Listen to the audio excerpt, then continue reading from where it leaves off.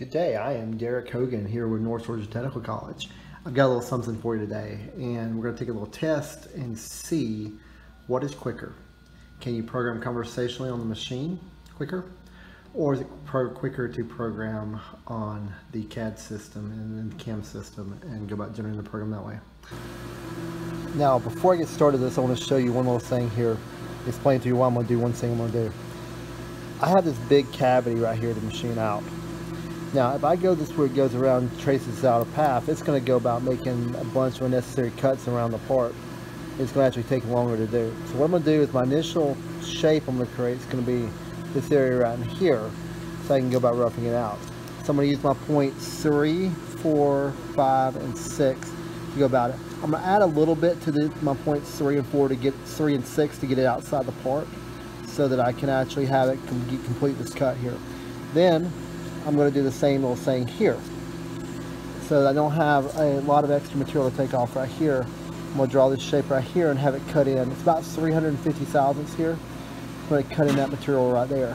So it's going to be two little changes I'm going to make to this as I go through this. Okay, confession. If you've ever went to do programming and like be recording yourself while you're at a controller, it's not exactly the easiest thing to do by yourself. So what I'm going to do here is use something we have called Machinist. Machinist it basically is Mazotrol on a computer. It is very much the same way. It is not really any faster. It's not, in some ways I think it's a little bit slower here than it is right there. But what I'm going to do is go with this. So you can pick your controller. So we got a smooth seam mill, and basically what this does is emulate your controller here. Okay, I'm going to start my time here in just a few seconds and see how this goes. Now, I don't know which of these is going to be exactly the fastest. It could be that the Mazotrol method is slower. It could be that it's faster. But once again, there's going to be situations where they both work out well. Okay, let's get started like right now. Okay, first thing I want to do is I have my material. My material is going to be carbon steel here. Initial Z, I'm going to do a 1/4 inch above my workpiece in this case. ATC mode, I want to have it do X, Y, Z, which is 1 for our machine. And I'm not doing any multi-axis machining. Next thing I want to do is call my WPC. I'm going to use WCP PC1 here. I'm going to add G54 there. Next, then scroll down. Next thing I want to do is my probe. It's going to be MMS. I'm going to probe my piece here. Click my tool data one here, and I select my probe, which is tool 18 on our machine here. I can tell it to skip it if I want to, but once again in this situation I'm wanting to actually probe the piece here. First thing I'm going to probe is going to be my Z face. So I'm going to mash my Z face here, and since my 0 is going to be my lower left hand corner, I'm going to have this move up an inch and over an inch, and I'm going to have it probe from a height of 0.25, which is where my initial Z is. The next thing I'm going to do right here is going to be my value here. This is what my heights would be here above. I'm going to do this right here of 20 thousandths. That way it thinks there's 20 thousandths material on top of it. I'm going to do my X face next. Negative 0.25 here. Negative 0.25 again. And I'm going to go negative. Actually, I want positive 2.5 on this one right here. Go positive, let's just say positive 0.25 there. And let's go negative 0.25 here. Okay. Now it's going to ask me my coordinates right here. The R value here would be the coordinate. Once I get this done, I'll take it out there in the machine and show you some of these right here, what these actually look like on the machine itself. It's the same. It just tells you a little bit extra information at times. This is going to be my coordinate. I want my coordinate here to be negative 0.05. I want to give myself 50 thousandths to take off. Next face I'm going to do is my Y face. So I'm going to move it over a 1/4 inch here on my X. Move it back a 1/4 inch, negative 0.25 there. Once again, negative 0.25 for my depths there. This gets my probe below the surface there. And my value there, once again, is going to be negative 0.05. Okay, so point end right here. And that gets me to where I have my part probed. It's ready to go. I'm at about 3 minutes in, 2 minutes and 45 seconds in. So let's see how the rest of this goes. Now, the first thing I want to do is I want to face off that extra material I left up here when I had my Z face be 20 thousandths below my Z0 be 20 thousandths below the surface there. So we go to face machining, face mill. It's going to ask for depths here. I'm going to enter 0 because my WPC is going to be at 20 thousandths below this. My amount of material I have to remove is 20 thousandths here. And in this case right here, Mazotrol thinks of this number right here as a positive, right here. So it's going to be a positive value. So you're going to enter a positive value if you're taking off negative amounts there. I can pick my surface finish. I want this to look pretty good, so I'm going to go here with this one right here. And it calculates my Z finish depths from that. Next, pulls up a finishing and a roughing pass on what it is. So I go over to my nominal tool data right here, select my face mill. My approach, I can set to auto set here, so it automatically figures out where to put the tool down. I can do unidirectional, bidirectional, and all. I'm just going to go bidirectional here. Depth, I'm going to click auto set, calculated my depths there. Width, I'm going to click auto set, calculates my width there. I'm going to use carbide auto for this right here, which gives me my cutting speed in feet per minute. And my feed rate, I'm going to use carbide auto there. Now that's a little bit fast. I need to check that value there. I can go about, this is, my feed rate in this case is going to take into consideration the total number of teeth. Face mill we have has 4 teeth. I'm going to go about 4 thousandths per tooth, so I'm going to go about 16 thousandths here. I want to turn my spindle on forward, and I want to turn my coolant on there. Go back down to my next tool value, and tool data again. Same face mill in this case, only one I have, tool 6 in the machine. I'm going to do auto set for my approach, bidirectional again, auto set again, carbide auto, and carbide auto there. That number is actually pretty good there. Spindle forward, flood coolant, 3 and 8 there, M3 and M8. It's going to ask me for my start location. I have square, circle, or arbitrary. I'm going to go with square. And I'm going to go from my 0 point, X, 0 point Y, up to my total piece in my X value is 3.5. So 3.5 there. And my Y value is going to be 2.5. Now, one thing that I would have to do differently on Mazotrol is if I was doing this, it would not automatically draw this shape over here for me. I have this open. I can close this out. But you can kind of see how you would go about doing it. Come up here and I got plot shape. So my plot shape, it pulls up here and draws out the shape of my toolpath there. Okay, so that's going to be my first pass. Okay, and click shape in there, and that's good to go. Now the next thing I did, I talked about just a second ago, is going to be machining that corner off. So I'm going to go to line machining here. Now, one thing I like that the software gives me on the machine itself is images as to what these are supposed to be. So that makes it a little bit tougher sometimes to keep track of what I'm actually seeing here. So I'm going to be machining this area right here. So it's going to be on the right side. So I'm going to go in line right. We'll see once we do the toolpath verification if this is correct. My depths, I'm going to take my full depths here, 0.63 for my full depths there. And that's going to be 0.63 off the surface there. Now this right here is my stock on my x-axis there. My stock on my axis is there. We have 0.35 there. Roughness here, I'm going to go 8 here. It does automatically enter my finish feed rates for both. I'm going to go with 0 on my Z because the back of this gets machined off. Why mess with that if I have to? And I'm going to enter interference rate right here, 1. This is enough to make it strip clears, and I'm not going to do a chamfer yet. I will in a minute. So I'm going to do an end mill. Now, the next thing I want to do is go over, do my tool data again, find my end mill here. I've got several here. I've got 2, I've got one right here, got two right here. In this case, knowing my machine itself, tool 16, I believe, is my 4-flute. I may have to change that machine, but that won't be a hard change there if I have to. Auto set my approach. Go over here, auto set my depths there. My widths, I'm going to go about 50 thousandths here on that. And I'm going to use carbide auto on this. And carbide auto here again. And I'm going to go spindle forward and flood coolant. There. Same thing here on my next one. Tool data again. Pick the same tool here again. Auto set over.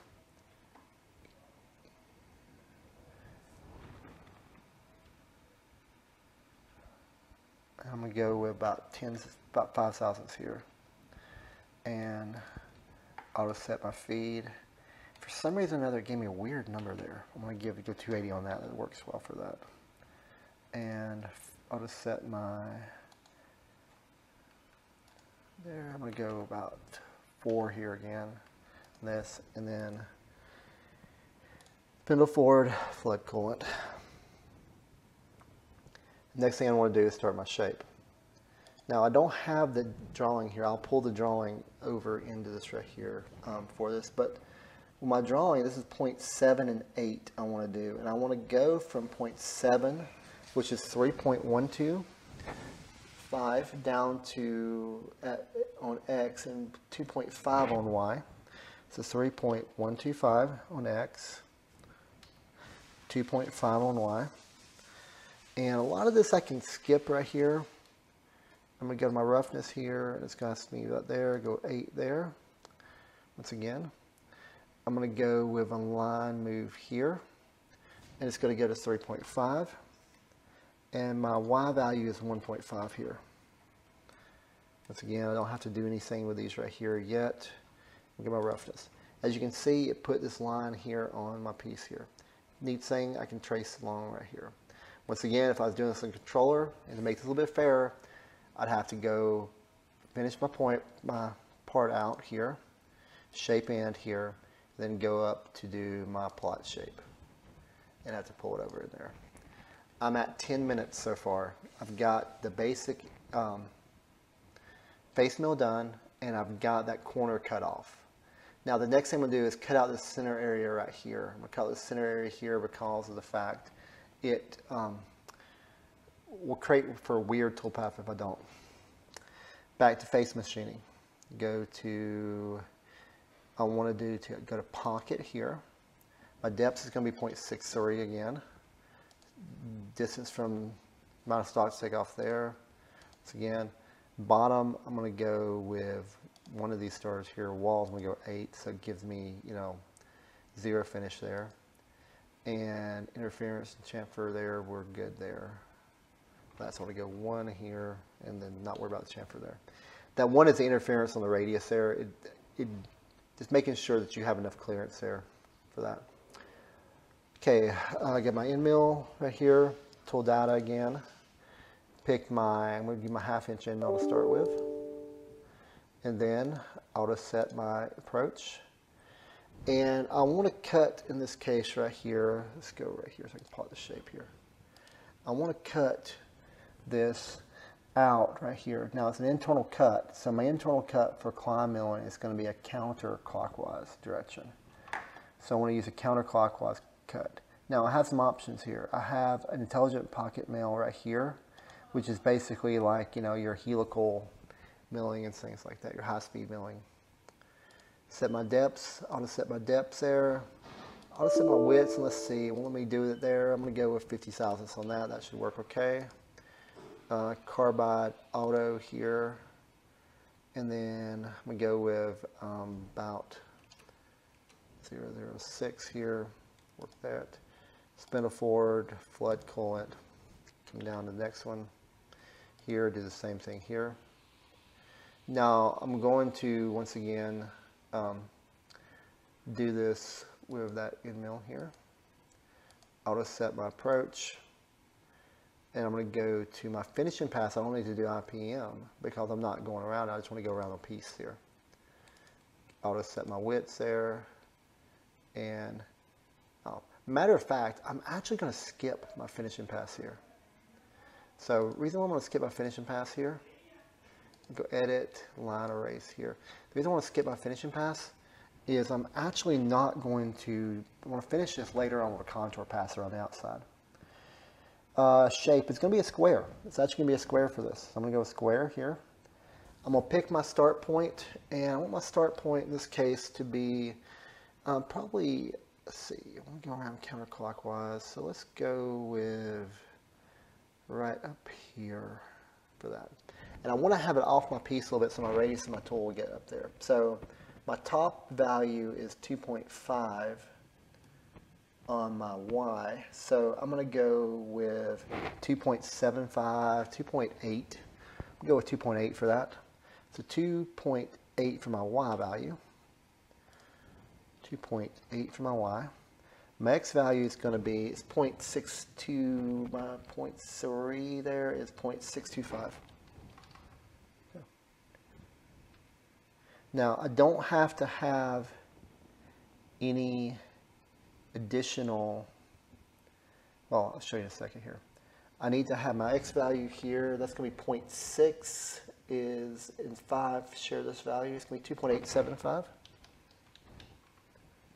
And my Y is going to be down here at 0.625. These next ones here are the corner, like putting a corner radius in here. If I put a corner radius value in there, it would put a corner radius on a piece, on areas over right there. For what I'm doing right now on this right here, I don't necessarily have to worry about it. My shape is done. And as you can see, the shape's beginning to look more and more like my part up here. Last step, I'm going to go to line machining. Once again, I'm going to do line out again. Depths 0.625. Well, 630, that's what I've been using. 0.63 here again. How much material I need to take off? I have about 50 thousandths to take off. Roughness 8 there. I have no stock on this bottom surface, so that's good there. Interference 1 inch works fine for that. And chamfer, I can enter a chamfer or a corner radius here, and that's on the outside of the part. I'm going to enter a chamfer value of 0.03 for this. And what it does is it gives me 3 tool options here. First is my end mill. I'm going to use my 1/2 inch end mill for that. Auto set my approach, and I want to go, this time I'm going around the outside of my part, so I want to go in a clockwise direction. It's a clockwise cut there. Depth is going to be auto set there. Width, I'm going to go with 0.04 for that. Cutting speed, carbide auto, and then go with 0.006 here. My M values, M3, M8 for that. Go to my next one here. Because I have a radius in this corner, I'm going to go with a smaller end mill. I'm going to go with a 1/4 inch end mill. Actually, I have a 3/8 in this machine here. So go with 3/8. And I'm going to auto set that, clockwise cut again. And then widths of, in this case, 0.01 for my finishing pass. Carbide auto on that. And then let's go 0.003 for that. 3 thousandths feed. M3, M8. And then the last one, my chamfer tool. Tool data here pulls up my chamfer tool, which is tool 10 on my machine. Auto set my depths there, clockwise cut. And my widths here, depends on how much chamfer I want right here. And it's going to call for 30 thousandths. I'm going to give it a 30 thousandths chamfer there. Carbide auto here, let's see, carbide auto here. And then carbide auto here, see what it does there. M3, M8. Now the next thing I'm going to do is start an arbitrary path around my part here.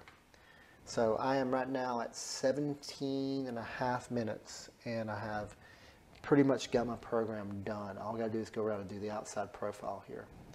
I'm going to start at point 1. It's a line move. My value is going to be 0 here, 0 here. Now my drawing calls for a corner radius. The rest of this right here is like vector stuff and stuff I don't have to have for this right here. It calls for a corner radius of 0.25. So I'm going to go 0.25 there. Come over and go to roughness here again. Do an 8 value for that. And that's going to cut a corner radius on this corner here. You'll see it begin to add it as we go along here. So my next point is going to be 0.2. 0.2 is up. It's still an x value of 0, a y of 0.25. There. And I am good on everything else on this one right here. Next one is going to be a line move again. It's going to move back to this point right here. So my x value is going to be 0.625. My y value is going to be, entered the wrong value there, 2.5. My y value is going to be, not 2.2, 2.5. My y value is going to be 2.5 there. Okay. So I got 0.1, 2, and 3 right here. Now I don't need anything else there. Good there. Roughness there. Good. Next move is going to come back here. I'm going to have a line move again. A x value of 0.625. A y value of 0.625. And a corner radius here of 0.25. Feed roughness right here, go 8 again. Done. My next point is going to move over to here. So my x is going to be another line move. My x value is going to be on point number 5, is 2.875. My y value is going to be 0.625 for that. And once again, it's going to have a 0.25 radius in the corner here. And I go with the same roughness I've been using. You see how I put that little bit of the arc in there, right there. Now the next one is going to be a line move again. Let's see, 2.875. And I'm going to have a y value of 2.5. There, and it moves up to the top. Put my roughness value in.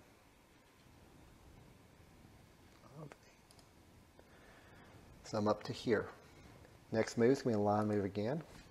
3.125 and a y value of 2.5. Moves over to there. Roughness 8. Line again.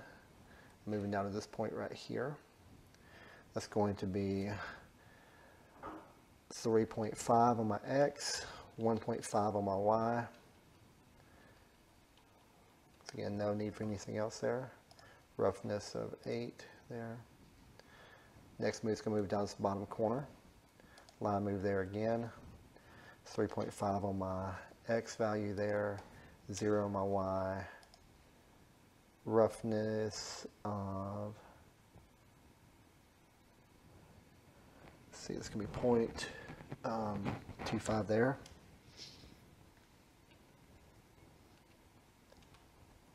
Last move, I'm going to enter, it's going to be another line move.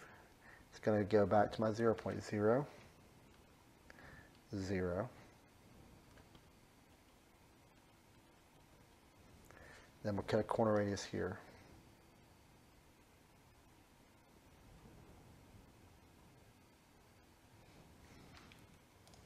Missed a step there for a second.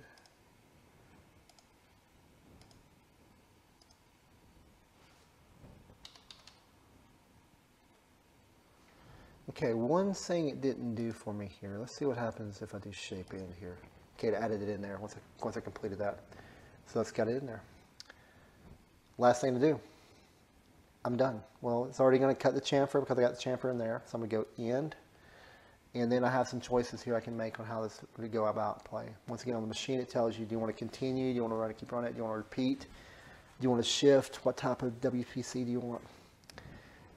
22 minutes. So once again, it's kind of funny. These ended up being about the exact same amount of time. But here's the big advantage. If I had been at the machine doing this, it would have been exactly like this. It would have been exactly going through the same motions, the same steps, the same buttons. But I would have been able to actually load the machine and run the machine right at that moment in time. Okay, here's what I'm going to do. I've always felt like the Mesa cam's a little bit slower than doing it actually at the controller. And I'm going to test that out and see how well this plays out. I do expect this to be quicker than doing it in this. Now I'm going to video the entire thing. I want to show you the start time, and I'll show you the start time when I finish. Okay, first thing I'm going to do is select program, right here, work number. I'm going to do 5 for my work number. Okay, my start time is 28:32, and I'm going to get going on this, and once I get going on this right here, I will let you know when I finish.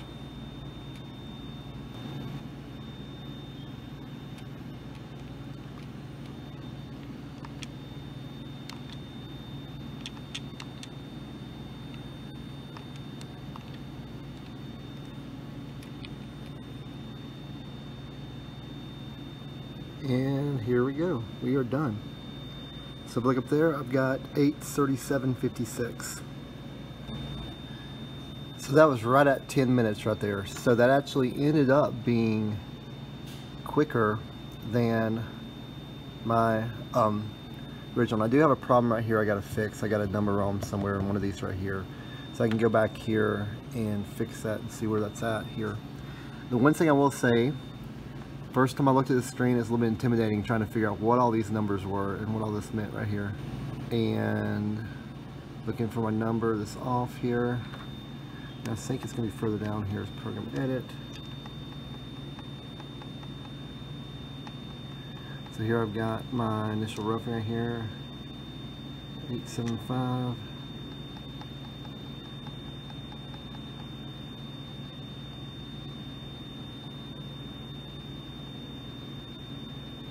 Let's see, right here pocket, 750 right here, my X value. That's supposed to be, we have these numbers reversed here. It's supposed to be 2.875 right here. This is supposed to be 2.750 there. So now, if I go to verify this, part shape should match up with what you see there. And if I start the toolpath, goes through, it shows the probing, face mill, pocketing out the inside area there, and so on and so on.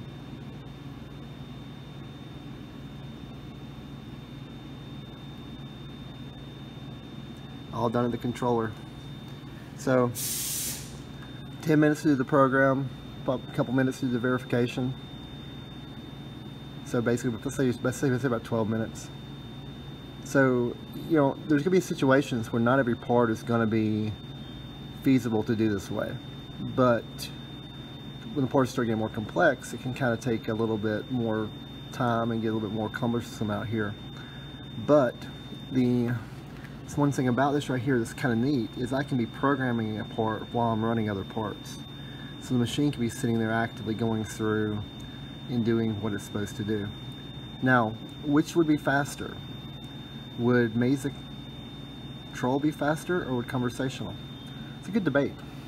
Sometimes it's going to really depend on the part you're making as to which is faster. Got a total toolpath time of 12:10. I can make that a little bit more efficient if I wanted to, but overall it's not horrible. Okay, I am Derrick Hogan with North Georgia Technical College, doing some work here for Practical Machinist. Now today I gave you a little interesting one where we debated the merits of CAD CAM versus Conversational. Be a good little debate. I'd like to see your thoughts on this right here. If you have any questions, any concerns, or any other ideals, let me know in the comments. Be sure to like and subscribe. Thanks.